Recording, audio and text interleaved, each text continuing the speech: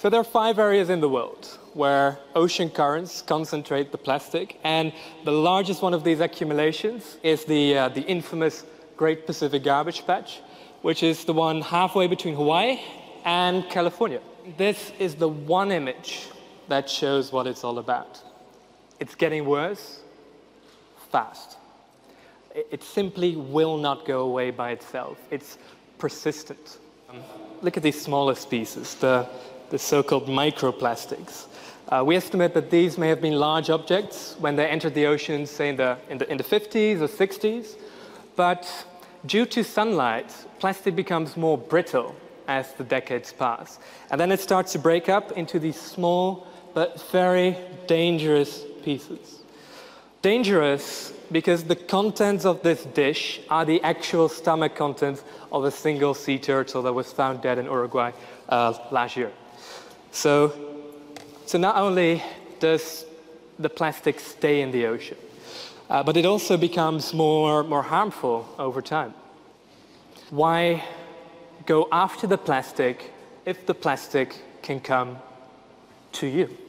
We're taking this idea one step further, saying, well, to catch the plastic, act like the plastic.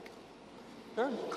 And what we've done here is we've basically recreated the conditions as you would find them in the ocean. So we have fast current at the surface and a slow current at depth. And actually you can see that right here. We have this stick with the lines attached to it. You can see the lines are taut at the surface, so fast current here, slow current at depth.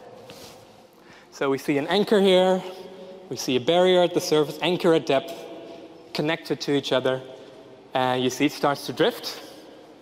But then when we release some plastic, let's see what happens. So we see the cleanup system moves, but the plastic moves too, but moves faster than the cleanup system. So you see the plastic coming closer to the system, moving faster, hitting the barrier, moving towards the barrier, in the center of the barrier, hitting the barrier, moving towards the center.